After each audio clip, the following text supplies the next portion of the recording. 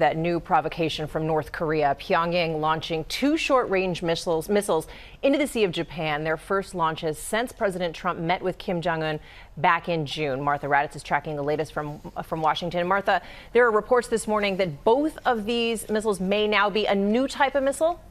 Exactly, Cecilia. South Korean military officials confirming now that both missiles had features indicating they were a new type of short-range ballistic missiles, one of them traveling more than 400 miles into the sea, the other traveling more than 250 miles, both fired from mobile launchers.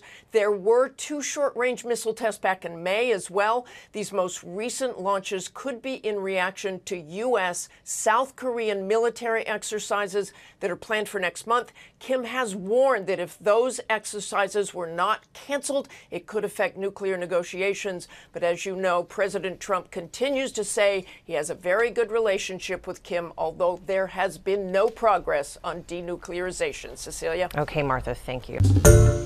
Hi, everyone. George Stephanopoulos here. Thanks for checking out the ABC News YouTube channel. If you'd like to get more videos, show highlights, and watch live event coverage, click on the right over here to subscribe to our channel. And don't forget to download the ABC News app for breaking news alerts. Thanks for watching.